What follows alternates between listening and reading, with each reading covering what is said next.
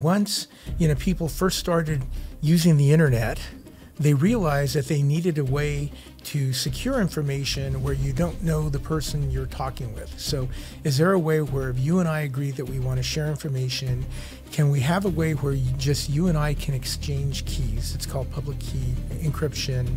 Shor's algorithm showed that if a quantum computer could be built, then all of that is in jeopardy. The intelligence community and the Department of Defense, within all national security systems, also use those same methodologies, to share information. So we knew it was something really, really important that we needed to follow.